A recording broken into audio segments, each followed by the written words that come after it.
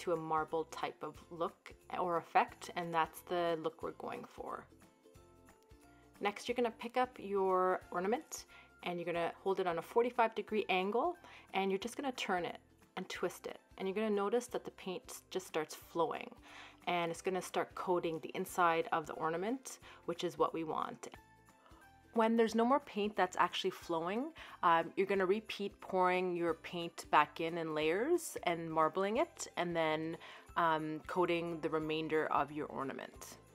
I just want to talk a bit about color combinations.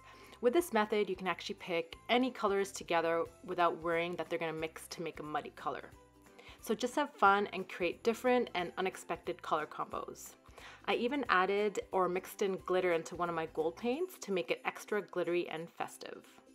One note though, I actually found that using too much black paint overpowered all the rest of the colors. So if you're going to use black, just use 1 or 2 drops at a time. It's enough to make a big impact without having the whole ornament look too dark.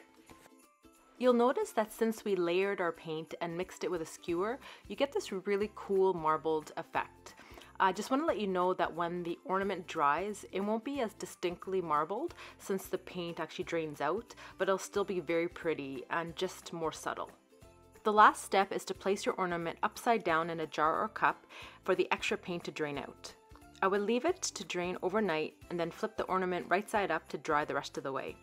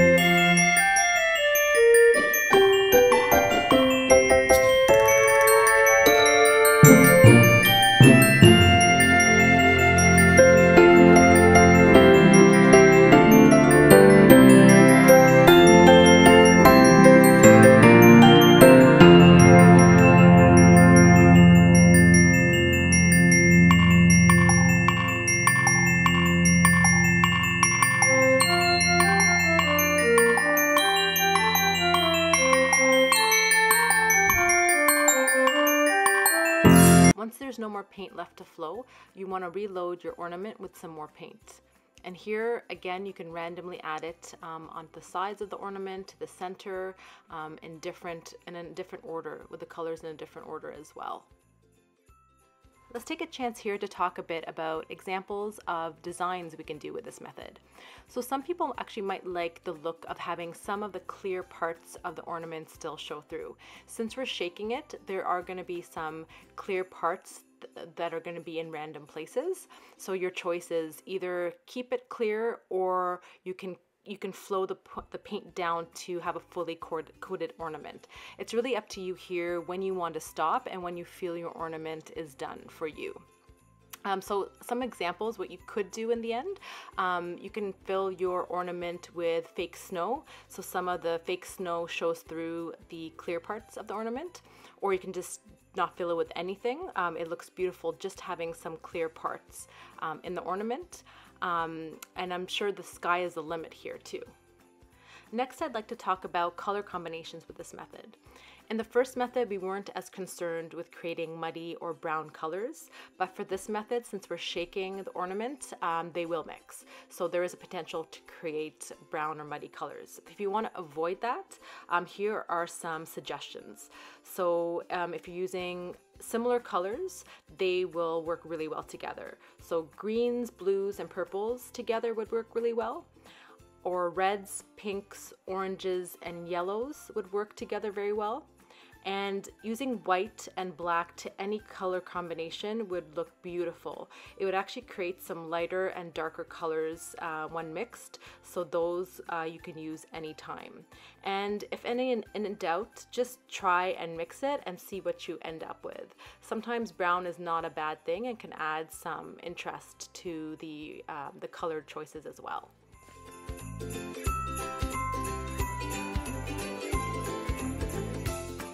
Let's look at what the ornaments look like after they're dried. This ornament was from our first method, and as you can tell here, it's fully dried now, but I actually ended up having to put it in front of a fan for a couple hours, and that did the trick. So in terms of coloration, this method is a little bit more subtle when it's dried, but it's still very beautiful.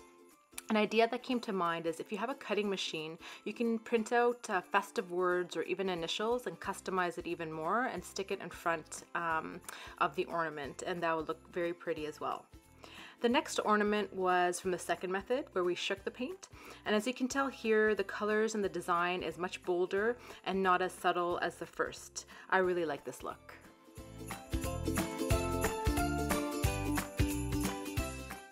I'm going to show you a couple of other ornaments that I made and their color combinations. This one I really liked. I ended up actually using just two colors, blue and a lot of white. And I love the marbling effect that came out with just using two simple colors. The next ornament was one of my favorites, and I used red and gold and white and red, and as you can see, a really cool swirl appeared after it dried, and I think it looks really, really cool. Just as a note, I had mentioned earlier, if you use too much black paint, it can overpower the ornament, and this was one of the first ones I did, and I used quite a bit of black, and as you can see here, it was quite dark after it dried. This is another ornament. You can do non-Christmas colors. I did here fluorescent pink, turquoise, and white and silver. So you can have fun with the colors. And this is another fun one where I used orange, white, and hot pink, and I believe a little bit of gold as well.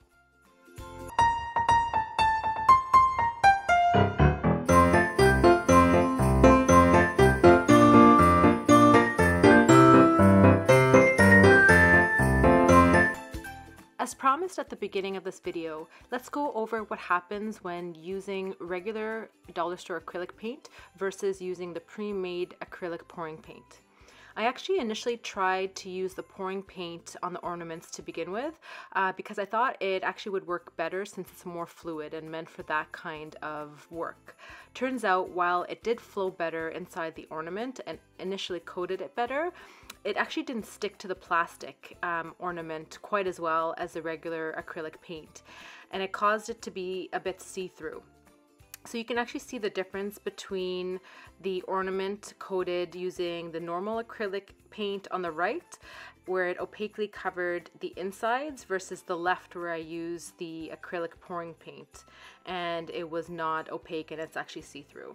I'm not 100% sure why this happens, but I suspect that the paint is too runny and slides off faster than it can dry, which affected the outcome.